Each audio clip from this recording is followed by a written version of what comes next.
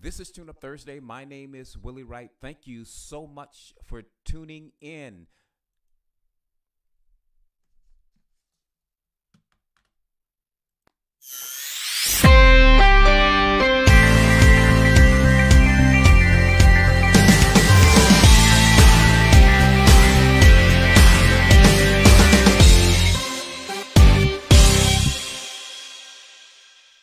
Listen, I got a good one for you to jumpstart your day, to bring joy to your morning. Thank you so much. Welcome to our devotion on Thursday. It's designed to jumpstart your day, to bring joy to your morning. Listen, according to recent statistics, there are 32 million Americans that are living alone right here in the United States.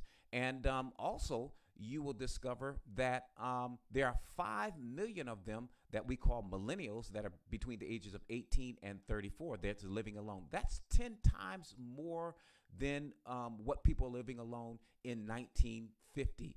Incredible. You're going to be glad that you tuned in today. Got a good one for you to jumpstart your day, to bring joy to your morning. As you can see, I got a new setup here, and so you got to bear with me. I hope the volume is okay. I hope the picture is okay, but bear with me as we go along here. It's going to get better with Tune Up Thursday. Let me just share with you a question that we want to explore for the next 3 days, 3 Thursdays, all right? We're looking at Genesis chapter 2 and verse 18. That's Genesis chapter 2, verse 18. This is what the Bible says.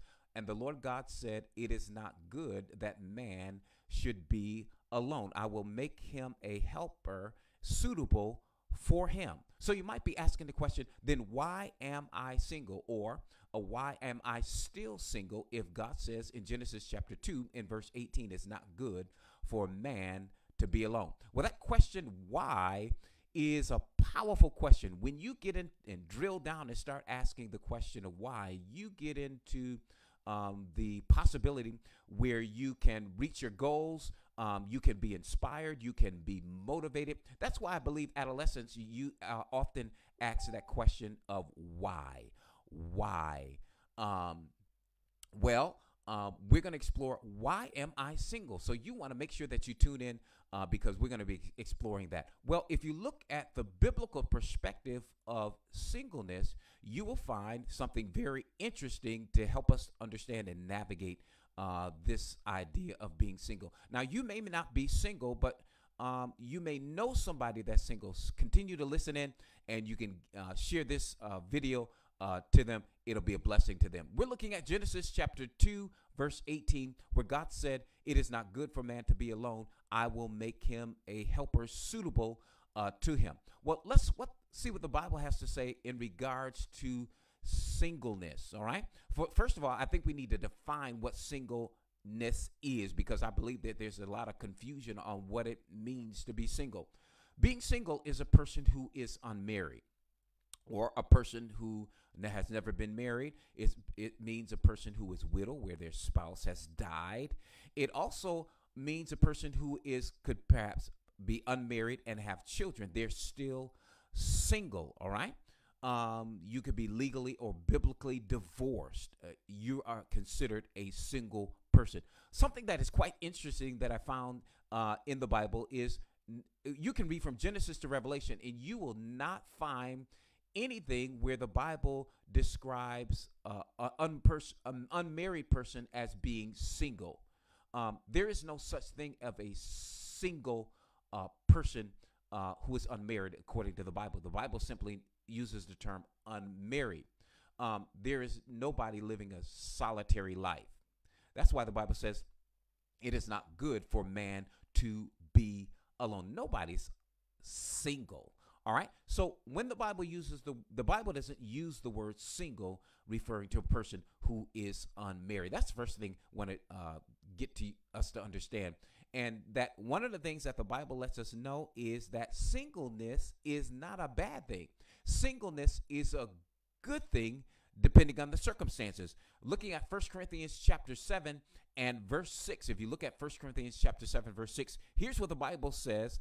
And Paul says this by God's permissive will. He says, "For I would that all men were even as myself." And then if you jump to verse 8, he says, I say, therefore, to the unmarried and widow, it is good for them if they abide or live even as I. So Paul very quickly helps us understand that being single is not a bad thing. It is a good thing. In fact, if you read on in 1 Corinthians chapter 7, you'll notice that he says it's better than being single than being married. And this word good, when you look at the Greek, it means virtuous. It's a virtuous thing to be single. I know some people will think otherwise, but according to the biblical understanding here that Paul is making, or point that Paul is making here, is that being single is a good thing and not a bad thing. And sometimes society puts the bad rap on being single, but it's not bad at all. In fact, Paul says that it is a good thing. And in verse 26 of that same chapter, he kind of qualifies why it is good to be single. If you look at 1 Corinthians chapter 7 again in verse 26, this is what he says. I suppose, therefore, that it is good for the present distress. I say that it is good for a man so to be. So we're not quite sure why, what was going on during that time, but Paul says that there was distress that was going on in his environment. And so he's saying at the present time, it's good because of the stress. And so there are circumstances in which it is better or good for us to be single. And so Paul makes it very clear that sometimes it's good to be single. I believe there are seasons of life where it is good to be single and not married.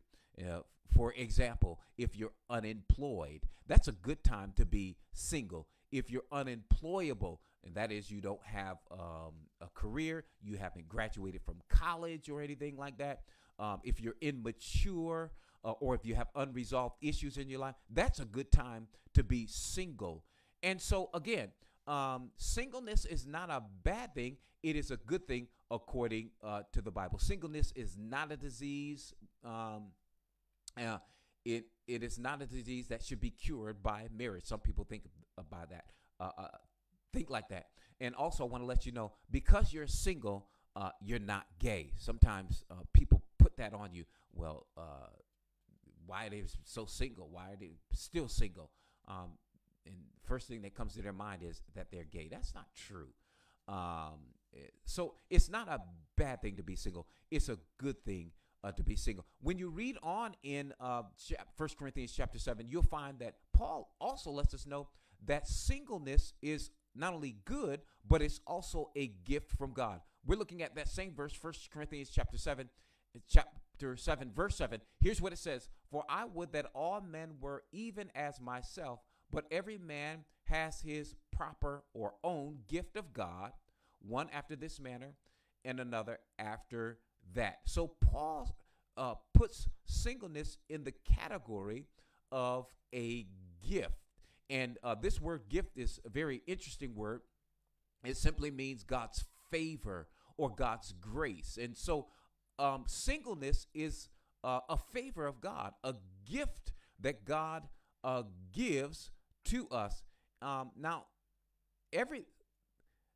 there are times in life, and we find that life begins with being single, all the way up to perhaps young adulthood. And that is for the purpose of self-development. And so all of us go, there's this season of singleness, and the purpose is for self-development. Now, there are those who have this gift, and I call it an abiding gift. Some people have the gift to abide for the rest of their life, the duration of their lives, to be single. I call it an extraordinary gift that God gives to some people. And so Paul, you find that Jesus talks about it in Matthew chapter 19 and verse 10. In fact, I'm going to jump to verse 12 to cut time. This is what he says for a person who has this abiding gift of being able to live life as a single. Some people just don't have that gift. they need to be married. But so I'm going to look at first Matthew chapter 19 and verse 12. Here's what it says. For there are some eunuchs which were so born from their mother's womb. And there are some eunuchs which were made eunuchs of men. And there be eunuchs, those are people who are unmarried, all right, which have been made themselves eunuchs for the kingdom of heaven's sake. He that is able to receive it, let him receive it. In other words, what Jesus is saying, some people have this gift, this abiding gift to be single. And then there's some people who just do not have that gift. But the point I'm trying to make here is that singleness is a gift.